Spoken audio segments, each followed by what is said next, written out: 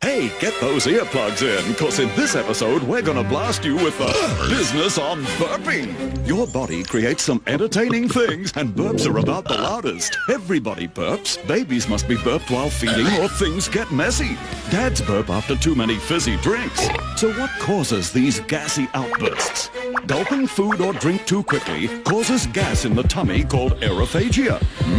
The inflated stomach then expels air up through the esophagus and out through the mouth in the form of a noisy belch. The record for the loudest burp is held by a London man whose startling bark registered 118.1 decibels, as loud as an aircraft taking off. Yikes! Just think, if you couldn't burp, you'd most likely take to the air too, like a big balloon. So avoid those tonsil rattlers by chewing your food properly, or you could lose more than your dignity. Feeling a little flaky? Itchy too? Well, kids, here's the deal on dandruff.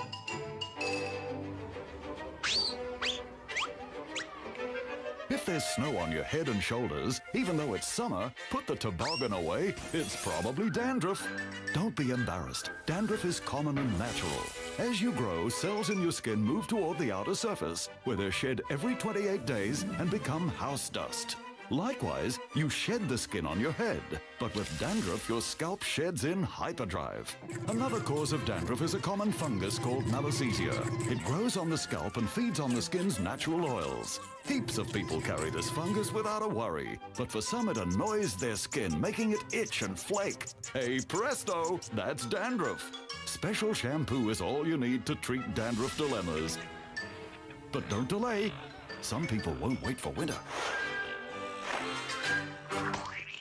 Got your ears on, gang? Because in this episode, we give you all the gooey facts on wax. And that's not the candle kind. We're talking ear wax. Ever wondered where it comes from, what it's for? Firstly, it's not wax at all. It won't provide extra grip on surfboards or bring the shine back to Granddad's car. Earwax is actually sticky stuff called cerumen, which is produced from thousands of tiny glands in your ear canal. And why is this cause for celebration? For a start, there are plenty of homeless bugs looking for a warm ear hole to call home. This one's just shown how a foreign body can lodge inside an unsuspecting ear hole. But don't despair. Observe how the wax attacks. Earwax is acidic to fight fungus and bacteria, and it's all gooey to trap enemy agents. Lastly, old and dry earwax is ejected from the ear to make way for new wax, taking all unauthorized personnel with it. There you have it, the facts on wax or how wax works. As for taste, we'll let you decide. Hey kids, open a window, because we're about to lift the lid on a fuming pot of facts about farts. Passing wind is nothing to be embarrassed about. Everybody does it. Your parents do it, the headmaster does it, even dogs, turtles, and fish do it. Where do these bottom blasts come from? They come from gas produced in our blood and tummy, and from bacteria living in our intestines. Farts are mainly oxygen, nitrogen, methane, hydrogen, and carbon dioxide. Just one cow makes over 48 kilograms of methane each year, so don't stand too close. Why are farts so smelly? Well, the odor comes from small amounts of hydrogen sulfide gas. The more sulfur in your diet, the stinkier your farts will be. Cauliflower, eggs, and meat make the stinkiest farts, while beans make the loudest. Even though passing wind is natural, you should be careful where you do it. In some company, it's better to leave the room.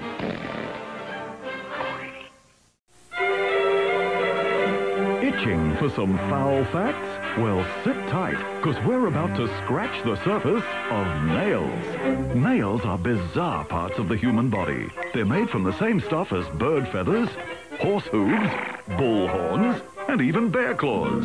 So what is the stuff in nails? Our nails are made up of keratin, a protein produced by our bodies from the food we eat. It's also the stuff your hair's made of. Groovy, huh?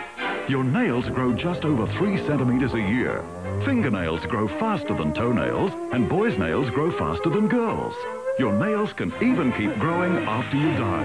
How long can they grow? Well, in India, a man has the record for the longest fingernails in the world. The nails on his left hand were over 20 feet long. Imagine trying to pick your nose with that. Ever had a bad scrape? Well, sit tight as we lift the lid on scabs. If you own a skateboard, you'll know what scabs are. There's one, that thing on your knee. It may look like a horrid, crusty blotch, but scabs are your friends. Think of your skin as a spacesuit that protects you from nasty stuff wanting to get inside and make you ill. When you have a hole in your spacesuit, your blood and plasma move to the area, then harden, forming a scab that patches the hole. Don't pick it off. That patch stops things getting in and stops you leaking out. Scabs work better when they're bandaged. They heal twice as fast that way. So wrap up your scabs and you'll be back on the skateboard in no time, doing 360 rail grabs and making more scabs. Hi kids, in this episode we flick you the finger-licking facts on bogies. We get up your nose to find out what's what about snot. Hold that thought. You know, bogies are much more than just a salty treat before lunch. Long, long ago, sometime around breakfast, that bogie was just plain old mucus with one specific function: to protect your lungs. Drop that bogie, drop it. Snot protects the lungs in partnership with Celia. No, she's not Snot's girlfriend. Celia are the tiny hairs in your nose. Let's take a closer look. When something gets up your nose beside homework, the cilia go to work trapping intruders. Things like germs, pollen, dirt, dust, and little brothers. Then it's Snot's time to shine. The invader is trapped and the lungs are saved, and another bogie is born. And with your nose producing a cupful of snot every day, why stop at one? It's a regular bogie buffet. Fascinating, isn't it? And it's all happening right under your nose. Or seat. Get those bibs on, because we're about to salute the savory specialties of spit. If you have a dog, you'll know what spit is. Yep, it's that dribbly wet stuff that fills your mouth and sometimes squirts out. Spit, or saliva, has many uses. Firstly, if food is placed on a dry tongue, it has no taste. You need to mix it with spoonfuls of scrumptious spit to savor the flavor. Next, those handy enzymes in your spit start to digest food before it gets to your stomach. Spit cleans. During sleep, you have less spit, so bacteria grows in your mouth to give you that stinky morning breath. Ugh. Spit cools you down. Dogs have no sweat glands, and that's why they need to pant and drool. Life would be miserable without spit. You couldn't taste, swallow, or digest properly. Your breath would always stink, and your dog would overheat. So let's celebrate saliva with a single spit salute. But don't waste it. Spit's so good, why share it with anyone else? Better open some windows, kids, because in this episode, we're gonna sniff the fumy facts on feet that reek. Foot stink can turn heads and stomachs. There aren't many things with a stench strong enough to lose you friends faster than you can say, whoa, my eyes are watering. And don't think you can hide that pong. Foot odor is trademarked. Everyone's is different, and yours is like a smelly fingerprint. Feet that reek can lose you more than friends. The sweat can eat the lining of your shoes. Stinky feet begin as sweaty feet. There's 125,000 little sweat glands on each of your feet. Adult feet can make 7 pints of stinky sweat in 1 week. Phew-wee damn. And it won't stop there. When it's really nasty, foot sweat makes a contagious fungus grow. This fungus thrives in dark, humid environments and slowly dissolves the skin on your tootsies. Ah! But don't worry, you can keep your feet stink-free wearing fresh cotton socks every day. Just make sure your friends do the same. Seeing spots before your eyes? Well, listen in as we tell you what's up with warts. For hundreds of years, toads have copped a bad rap for spreading warts. But it's not their fault.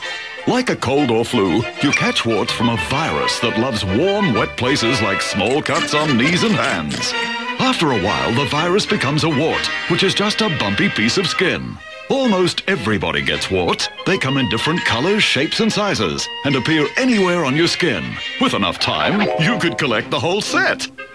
If you get bored with warts, there are plenty of ways to banish those bumps. Doctors can burn them off with acid, electrocution, or lasers.